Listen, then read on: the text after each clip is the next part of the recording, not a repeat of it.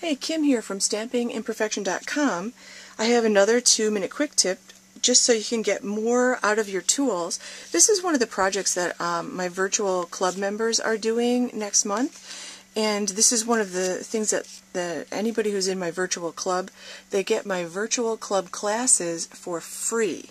Now you can purchase them separately, but the club members get these for free. This is one of the projects that they'll get. It's a 2-pocket card. And I made a happy birthday card because my mother's birthday is coming up.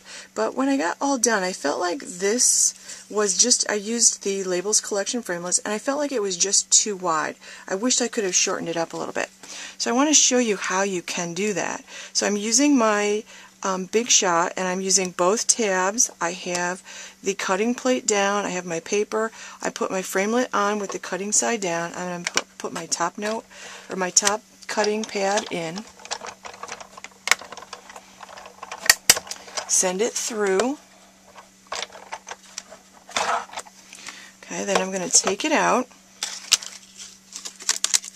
And then what I'm going to do is I'm just going to move this down a little bit, just like this.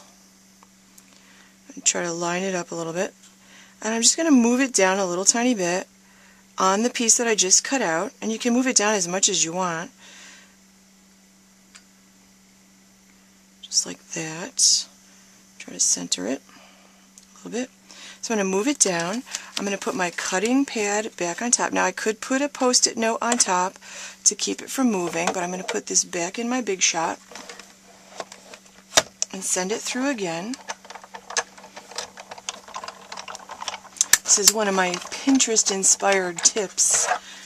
Pinterest is fabulous. I don't even know where this came from. It was repinned so many times.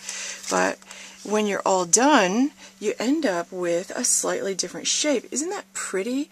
And a lot of times, let me put a darker paper behind it. A lot of times I just want a slightly different shape. And I also feel like I could use this shape for something. I'll figure it out, I guarantee.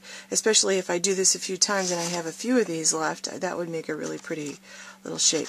So there's something that I can use on a card that's not the conventional shape, it's a little bit different, and a sentiment might fit without a little, like, I felt like this had a little too much white space. That would fit perfectly there without too much white space. So that's another 2-minute quick tip from stampingimperfection.com. Thanks for watching.